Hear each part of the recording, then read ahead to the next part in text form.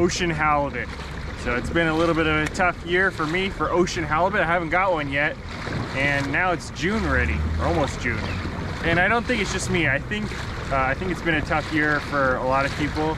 I actually heard that the water in the ocean out here in the Bay Area is colder than it normally is at this time of year. So that would make sense. The halibut bite hasn't turned on yet. It's probably because of that ocean is still pretty cold. So halibut in the Bay Area, especially on the ocean side of things, when the water is cold, I don't know what happens to these fish. They either go deep, or I think what happens is they just shut down. They stay, maybe they go a little deeper, but they're still there, and they're just kind of in hibernation mode is what I like to call it. They don't really do much. I feel like they just sit on the floor and just close their eyes and take a nap for a couple of months. And then when the water warms up, then they wake up again and then they start feeding again. But I don't think that's really happened yet. So I think that's why it's been a little bit of a tough year so far for me. But I'm hoping to change that today. And what I got today, I brought a secret weapon. And the secret weapon is some bait that I caught actually 2 days ago out in the kayak. Today, I can't get my transducer or my fish finder to work. So it's not necessarily a huge problem when it comes to halibut fishing, because usually you can't really mark halibut, they're just sitting on the bottom.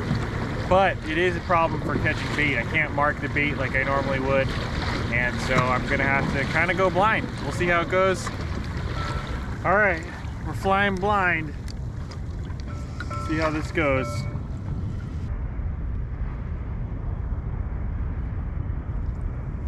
There we go. There we go. Stay on there. Come on. Ooh, 2 of them. Even better. Those are a good size though.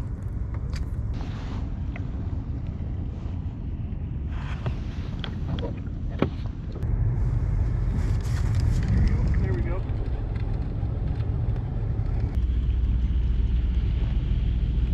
Oh yeah, look at that. Oh! So what's been helpful for me today is the squid boats are out here who are commercially fishing for these squid, and obviously if they're out here commercially fishing, then there's going to be squid around. So I kind of looked on my own for a little bit, didn't find anything, so I kind of pulled up. I mean, you don't want to crowd these boats. They're way bigger than me. I'm going to lose that battle. But coming up in this same area, and that's where I've been able to get a few of these squid here. Plugging away, and if you've never seen these boats in action, they're pretty cool to see. They have like a little boat. Well, they have the big, you know, main boat, and then they have a little boat that's like kind of attached to the back. And when they drop the net, they release that small boat, and they kind of drive the main boat around in a circle to form that big, you know, net. To form that big circle. And then obviously that net kind of drops down. Eventually they close up the bottom, scoop it all up, and they got, you know, their payday. So it's a pretty cool thing to see. These guys are in action right now, just to my right here. You can see these guys in action here. So you can see that big boat right there. He's got the, you know, all of the nets kind of unloading from the back of his boat. And there's a smaller boat over to the left here that's holding the other end of the net. And so that big boat right there is going to drive in a circle so it gets all the way around back to that small boat, and then, you know, that net drops down. We're in pretty deep water here. I think we're in 180 feet, something like that. Anyways, that net drops down, they close up the bottom and then scoop up their bounty. So that day that I caught the live squid, I actually tried it for a little while and didn't catch anything. I think I caught one little baby lingcod, no halibut.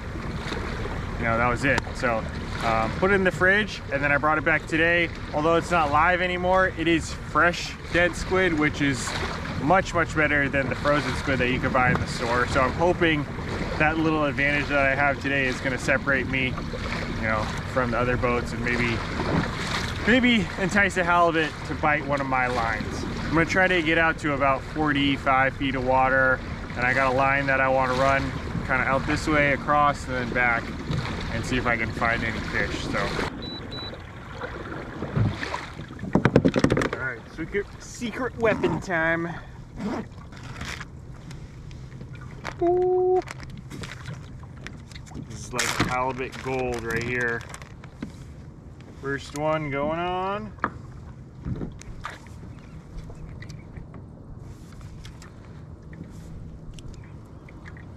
Oh, that thing looks good. That looks good. I'm feeling good today. All right, got that one on the bottom. So I don't know if you guys can see it. The fresh squid has like a shine almost to it that you don't, when you pull it out of the freezer, it doesn't have that anymore. So I feel like that's the little slight advantage that you get with the fresh squid. Maybe the halibut can find it a little bit easier, I don't know. I think the smell is probably better too. Probably better scent trail than the frozen stuff. It probably lost a little bit of that scent, but all I know is these guys are looking good, looking like they're gonna get eaten. All right, come on, halibut.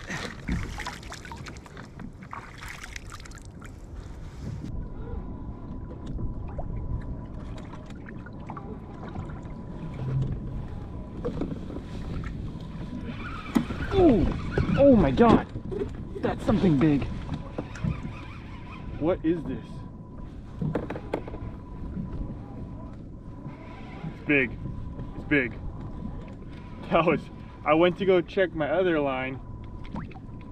Oh, I think this is a halibut. I think this is a halibut.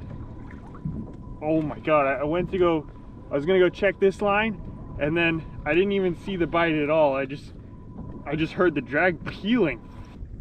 Oh yeah, giving me some good head shakes here. I think I'm gonna crank this one up because I don't want to get tangled. Yeah, big head shakes, big head shakes. This is a halibut. I can almost guarantee that. It's funny, I was going right over this spot that I have marked from, I don't even know, it's just a mark. I don't know what it was from. But I just thought, hey, you know what? Let's go check out this spot. Whatever it was before, I marked it for some reason. Usually, if it's something good, I'll put a name on it. You know, like, oh, I caught a halibut here or something. But this one didn't have any name or anything, so I wasn't really sure what the deal was with this one. Oh my God, look at those head shakes.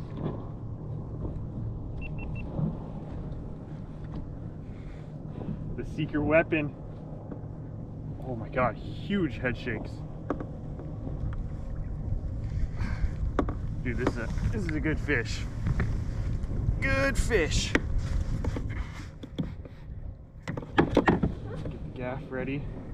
You can see him on the fish finder. He looks like a good one. Oh, I don't like those head shakes.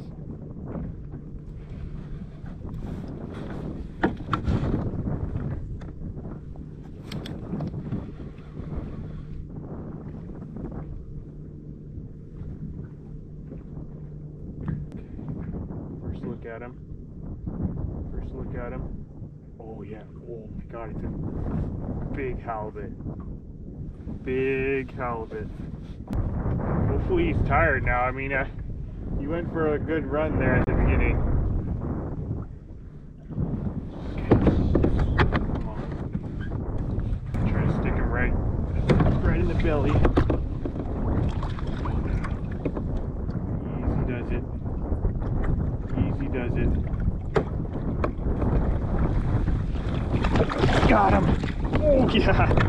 That's the one we were looking for right there. First priority is to get him on the stringer. Stringer. There are absolutely no boats around me.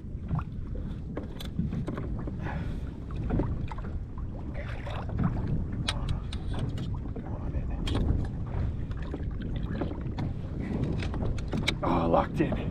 All right, that's it, he's ours.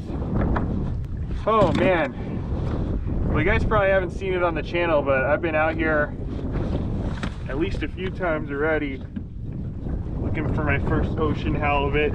But we got him now. Good sized halibut right there, super thick. That's definitely my biggest of the year.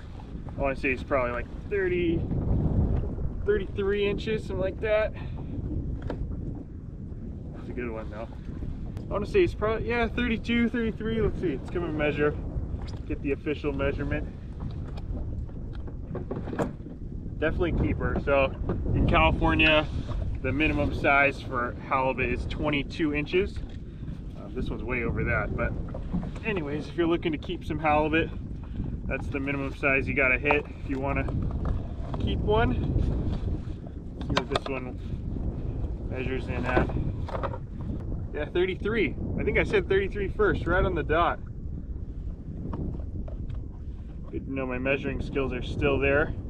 Been drifting around for about an hour, so I wasn't sure I was going to get one. I didn't have really no action yet, but this one saved the day right there. So anyways, still very early in the day. Let's get our line back down and see if we can get another one. So if you've been following the channel, me and, oh really any halibut fishing is really looking for that 40, I feel like. But me and Taku have really been making an effort, Outdoor Chef Life. We really want to get a 40 this year. So this was not quite there. I mean, he's definitely a good fish. I'd say it's pretty thick. I want to say this is like 15 pounds or so. But not quite 40 inches, 33. Still about 7 inches short, which is actually feels like a lot. But anyways, that's the goal for this year, is a 40-inch halibut at some point. I just saw a picture the other day of a 43-incher that was caught out here in the ocean. We're gonna circle back around because halibut, you know, they're not schooling fish like a salmon or, you know, striped bass or something like that, but they will sit in groups. So where that one was sitting, it's very possible that there's another one. So maybe this one will be a little bigger.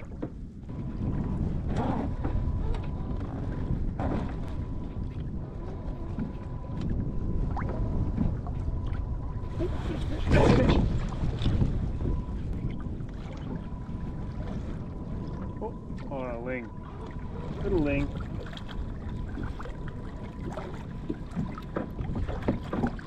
Little ling.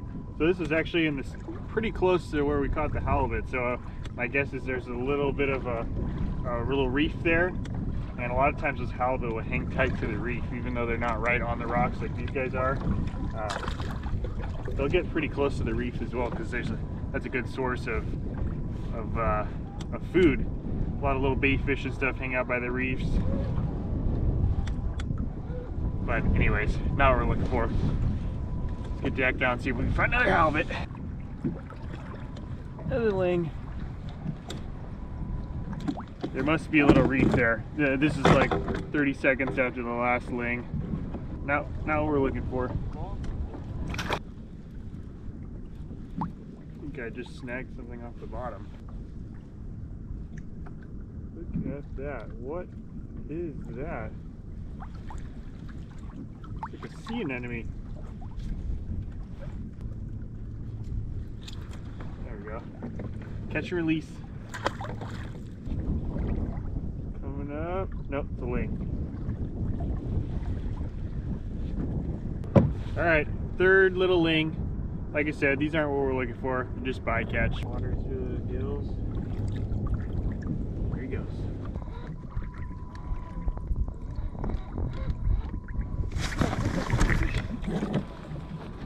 That's a fish.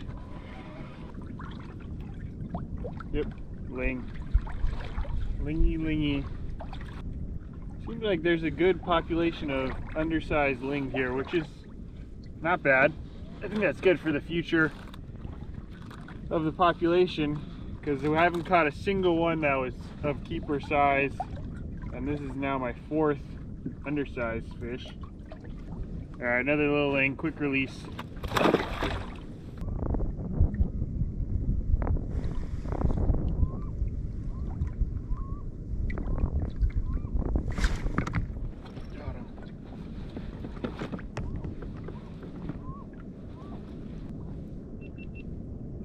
Oh no, it's a halibut.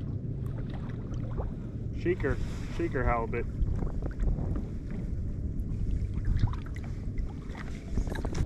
There, that's pretty good.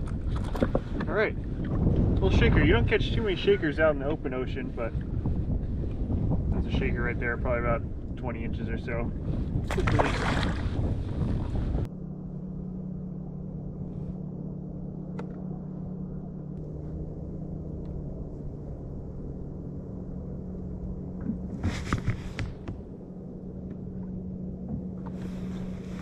There's something.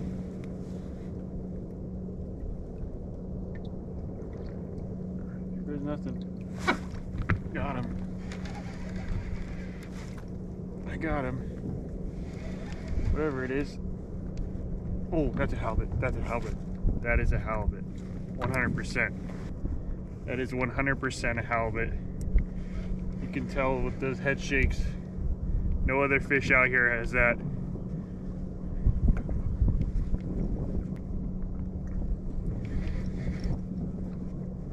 Oh man.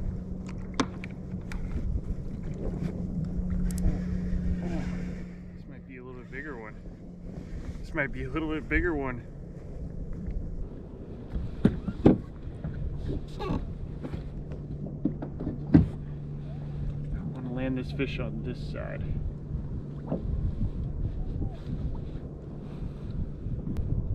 It was the slightest bite too. I just saw a little tick. I know. And then when I picked up the rod, I did feel the weight.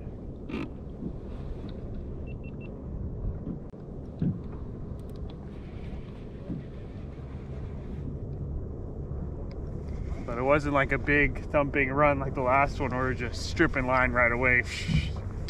This one was a little bit more subtle.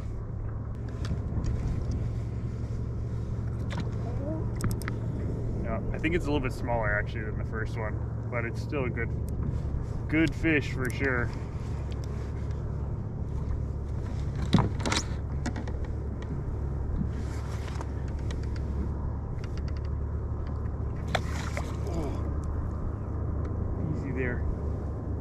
Easy there.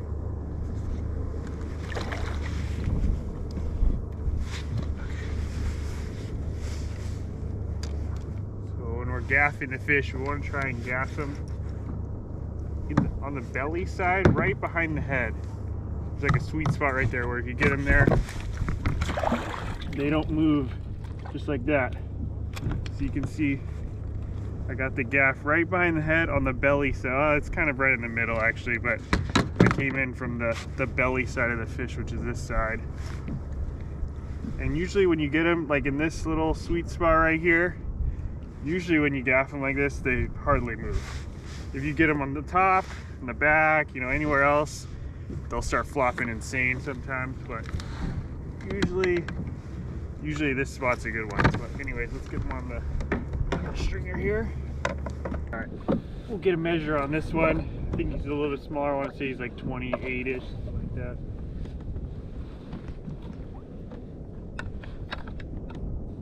Oh, a little bit less. 27, 26, 27. That is a nice eating fish though.